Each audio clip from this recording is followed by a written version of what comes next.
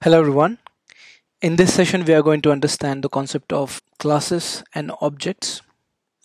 In object-oriented programming, whenever we want to create an object, we need a template that describes the characteristics, features of the object, the actions that an object can do, etc. And simply that template is called as class. So class is nothing but a template, a blueprint, which is required to create an object. And class contains two things. One is the variables that describe different parameters of the object, and second thing is the methods. So let us take an example. Let us go to Eclipse and let us create a class as cars. Okay, and in the class cars, let us create some variables that describe the cars. So I'm going to create first variable as string color, and default color I'm going to provide as white. Second thing, I'm going to create it as make is equal to Honda.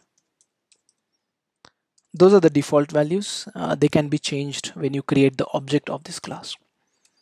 Is it necessary to provide these default values? No, you can keep them blank. Okay, it's purely optional. Say third thing, I'm going to create it as the type of the vehicle, and let's call it as SUV. Three basic variables that describes the cars, and let's create a simple method that displays the details of my car.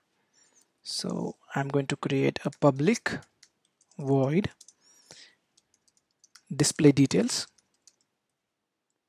and in this method I'm simply going to display what kind of car I have. So simply we can use sysout and say I have. We are simply going to concatenate these variables inside a statement to make it like I have a Honda SUV of red color, white color, whatever.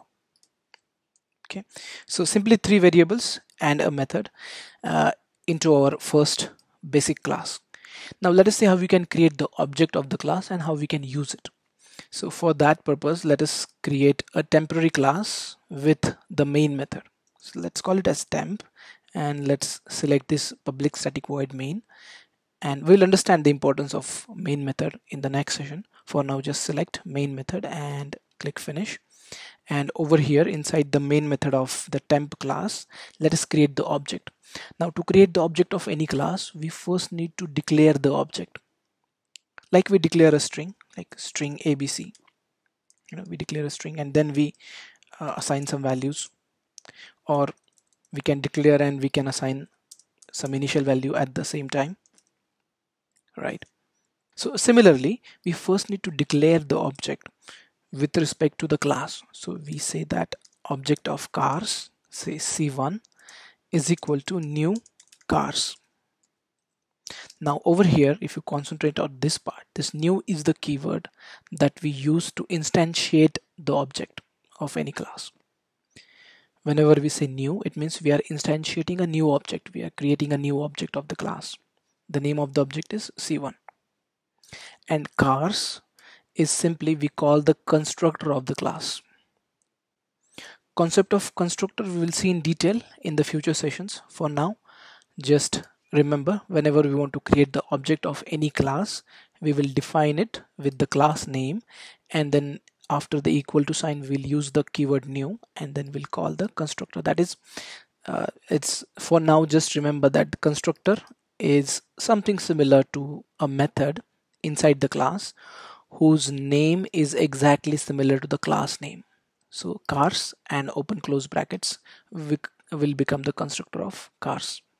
Okay, so when you create the object, you can use the object and then access the variables and the methods from the class. So let us assign some values. Say color is, I don't want to use the default color, I want to change it to red. Fine. Then I want to change the make to say BMW, and I do not want to change the type. I want it SUV, so I can use the default values as well. Like for the type, we are going to use the default value, that is fine. So with respect to C1, let us call the method that is display details. So what it is going to do, with respect to object C1, what are the details of my car? Now it is going to display. When I run this program, it's going to say I have a BMW SUV of red color. Can we create multiple objects? Yes, absolutely. You can create multiple objects. Say from the same template, I want to create another car. So C2 and say C2 dot color is equal to orange and C2 dot make is Toyota and C2 dot type is equal to sedan and C2 dot display details. So just create another object, and it's like it's going to create the copy of the class cars, and then whatever changes you make to the copy, they will be restricted to copy itself. So any change that we are doing to the variables with respect to C2, that is not causing any changes to the C1 object. And likewise, you can create n number of objects of a class. So that's the benefit of object-oriented programming. When you run this code, this C1 and C2 will run distinctly. So I have a Toyota sedan of orange color. I don't know whether they make it, just for example. Okay, so simple concept of class and object. Create a class, add some features, add some methods, and when you want to create the object, just define the object of the class by using the name of the class and then use the new keyword to instantiate it and then call the constructor of the class.